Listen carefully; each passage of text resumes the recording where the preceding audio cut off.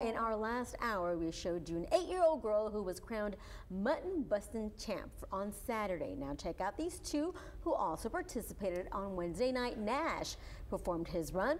The 7-year-old received a perfect score. Yeah, I was there for that trophy. one. I saw the trophy there. That was Steve Also a night. champ. Yes, I was there for that one. Something you might not have guessed, though, a run that looks like it was done by a pro. In fact, it was Noah's first time participating in the event.